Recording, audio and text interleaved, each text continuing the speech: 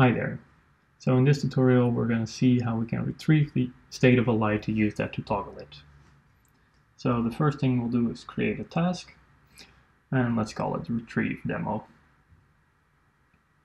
Then once we've done that, we'll add a new action, namely the plugin Hue State one, and we'll edit it, and from the drop-down menu here we'll select the couch because that's the one we want to toggle. Here we see all the variables that we can retrieve, but we're interested in the Hue on inverted because this is the inverted power state of the actual light bulb.